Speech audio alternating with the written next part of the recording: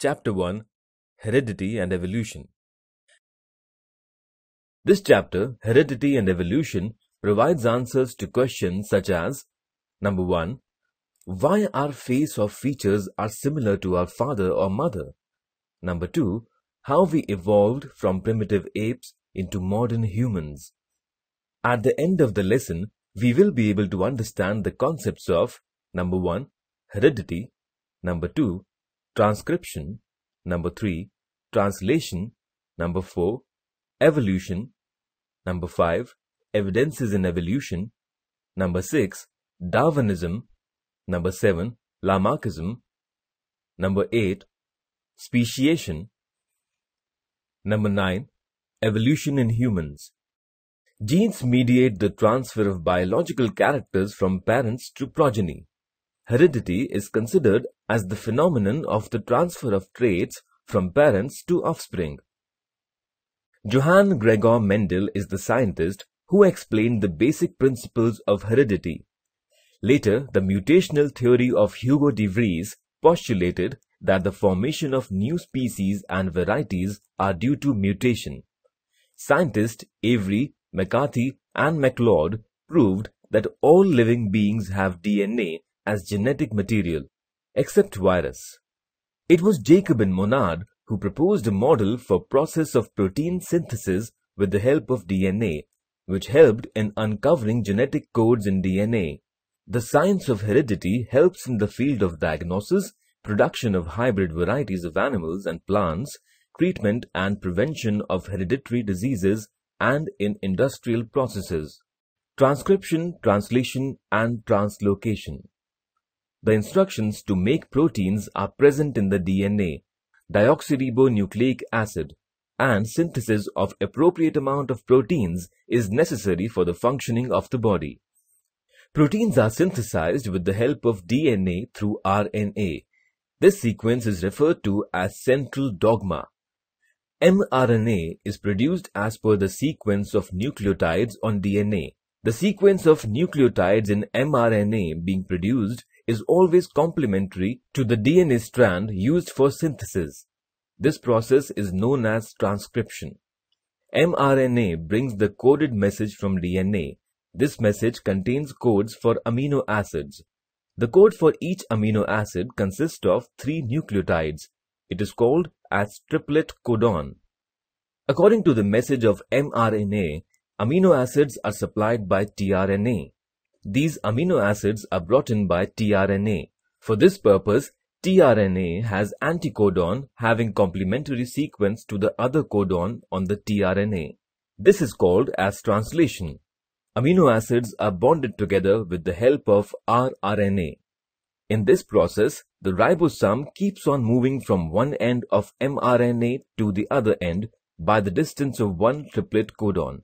This is called as translocation. This process helps in the synthesis of proteins. Similar many chains come together to form complex proteins. Mutation. Living organisms produce new individuals like themselves, and during this process, some of their genes are transmitted to their offspring.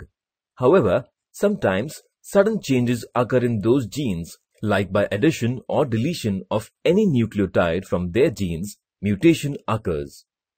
Some mutations may be minor, but some mutations can be notable. This can cause genetic disorder like sickle cell anemia, Down syndrome, etc. Evolution and its theory. Evolution is considered as the process of gradual change occurring in living organisms over a long duration. In other words, evolution is considered as the process of formation of new organisms from primitive ones by slow changes.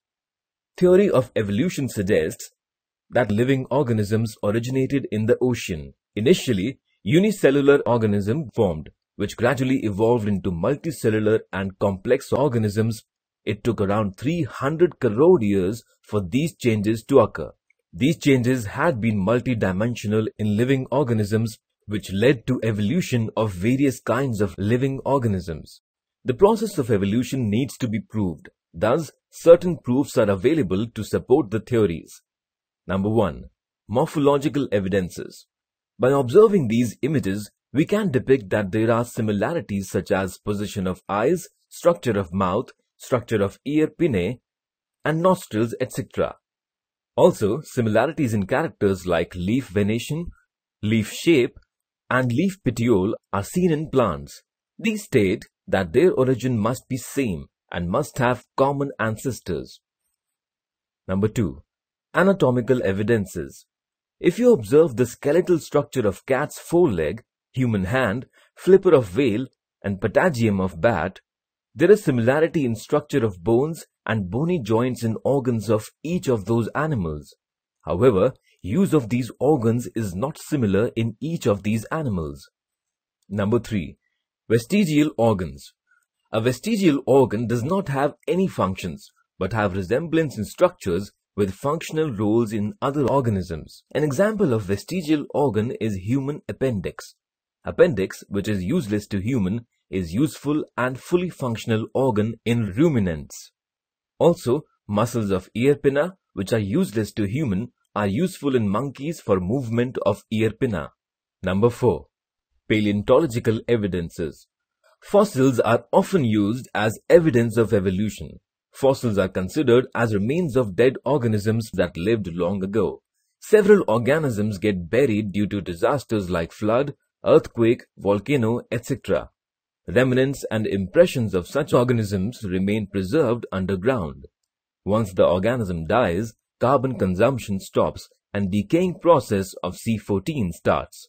The time passed since the death of a plant or animal can be calculated by measuring the radioactivity of C14 and ratio of C14 to C12 present in their body. This is known as carbon dating method. This method is used in paleontology and anthropology for determining the age of human fossils. Number 5. Connecting links. Certain species possesses characters of two separate taxonomic groups and thus functions as a bridge between these two taxonomic groups. For instance, Peripatus serves as a connecting link between Arthropoda and Annelida. Peripatus possesses the feature of Annelida such as thin cuticle, segmented body, and parapodia-like organs.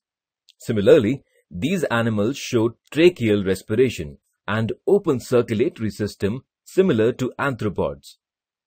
Number 6. Embryological evidences.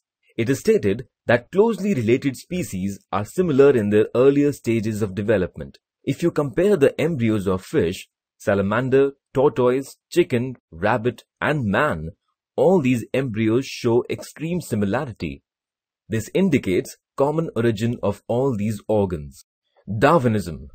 Charles Darwin proposed the theory of natural selection. In 1831, Darwin went on a voyage in ship named HMS Beagle. The ship visited the coastal regions of the South America, Galapagos Island, and Australia. From there, he collected various specimens of plants and animals. On the basis of his study, Darwin postulated the theory of natural selection, which was published in the book titled Origin of Species. In the theory, Darwin suggested that in a population, all the species compete with each other. In this competition, only those organisms which display essential modifications will survive, while others will perish. For example, Darwin noticed 15 species of finch on Galapagos Island. Each of the species possesses different shaped beaks. Darwin realized that the shape of the beak depends on the food consumed by the birds. Finches that ate insects had pointed beaks in order to pick them better, and those which ate hard-covered fruits had sharp beaks to get through the skins. Lamarckism.